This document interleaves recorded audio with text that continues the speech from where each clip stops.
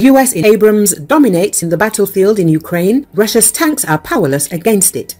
Ukraine is operating a small fleet of US-made Abrams tanks, combat-proven vehicles that were built to destroy Russian armor. The war in Ukraine hasn't really featured the kind of tank-on-tank engagements that the M1A1 Abrams was designed to win, according to Business Insider. And instead of leading massive armored breakthroughs, another function they were built to carry out, these tanks are primarily being used in more of a supporting role.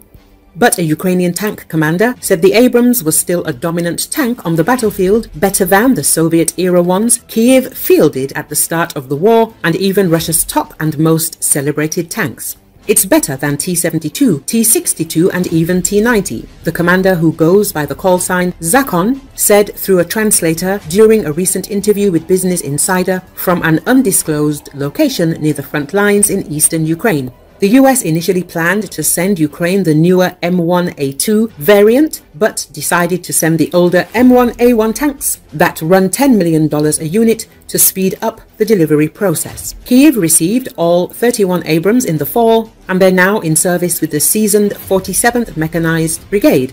Zakon commands one tank and oversees a crew that consists of a driver, a loader, and a gunner.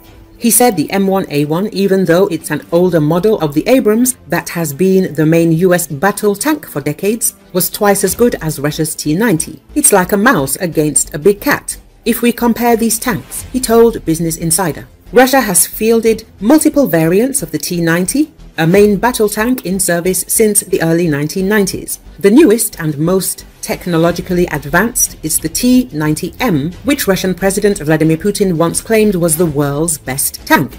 The T-90M is the most sophisticated tank Russia has deployed to Ukraine since Moscow has withheld its T-14 Armata from combat.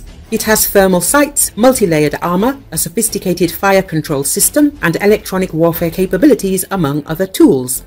The Abrams hasn't really had a chance to do much of what it was made for in Ukraine, though. Though capable, they're not invincible. According to the open-source intelligence site Oryx, Russia has lost at least 100 T-90Ms and more than 50 other T-90 variants. They have fallen victim to Ukraine's small attack drones and armored vehicles. Another sophisticated Russian tank is the T-80BVM, which according to Oryx has suffered at least 150 losses. Overall, tank losses for the Russian army since the start of the war are estimated to be more than 3,000.